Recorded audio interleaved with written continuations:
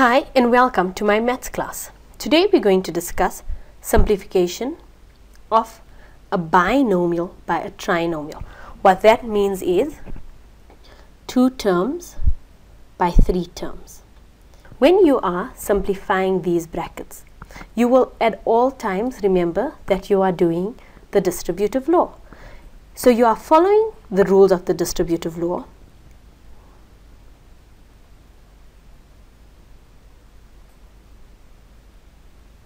If you are not familiar with what I am talking about, please go to our previous videos. Now, under the distributive law, we had emphasized that you had constantly used signs, numbers and unknowns, multiplication, and later signs, numbers and unknowns, addition. Now, when you have a binomial with a trinomial, you must have a system. If you don't have a system, you're going to be mixed up and you won't know what have I done, what have I not done. So what we do is, we're going to start with the A. Draw our walls. And then we're going to take the A and we're going to distribute it to every term in the second bracket. A times A squared, which is equal to A cubed. Then we've got A times negative AB, which will equal to negative A squared B. Remember, at all times we are using signs, numbers and unknowns multiplication. Then we've got A times B squared, which will be positive AB squared. Now we've distributed the A to every term in the second bracket. Now we do the same thing with the B. We're going to say B times A squared, which is equal to positive A squared B. Then we're going to say B times negative AB, which is negative AB squared.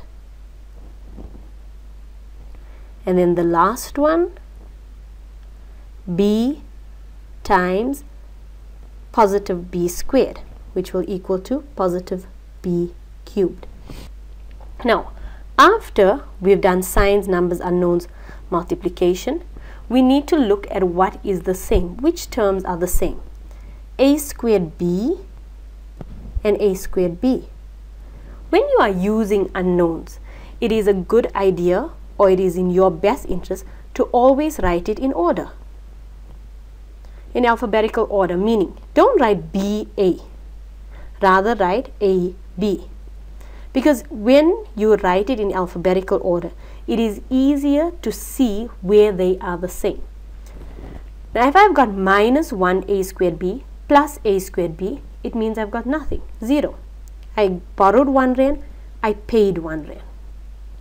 If I've got 1AB squared minus 1AB squared, it's also 0.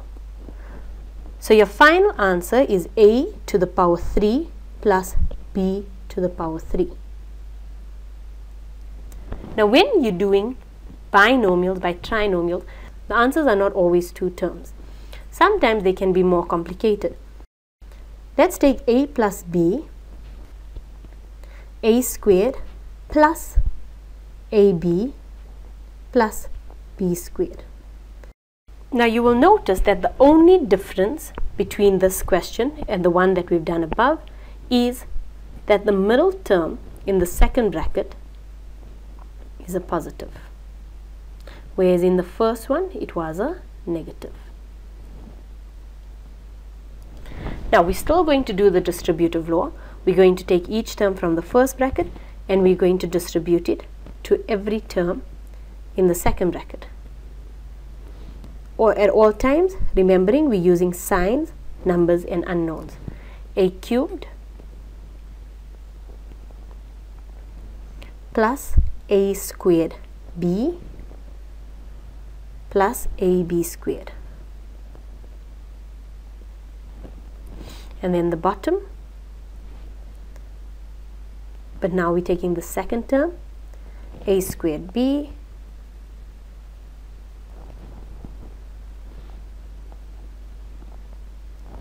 plus AB squared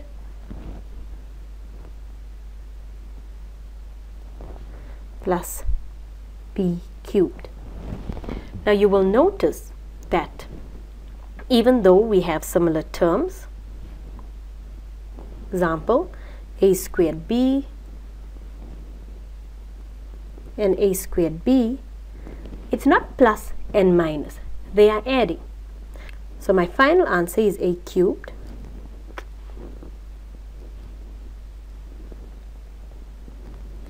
now 1A squared B plus 1A squared B. It's like 1 apple plus 1 apple is positive 2A squared B. When you are adding or subtracting, your unknowns do not change.